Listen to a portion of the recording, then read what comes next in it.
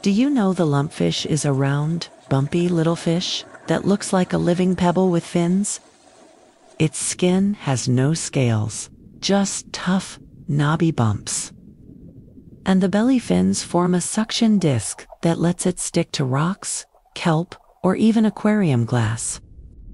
Lumpfish live in cold North Atlantic waters near rocky coasts, often stuck to hard surfaces instead of swimming. They eat small fish, shrimp, worms, and jellyfish, snapping up whatever drifts past their hiding spots. In breeding season, females lay big egg clumps in shallow water, and the male guards and fans them.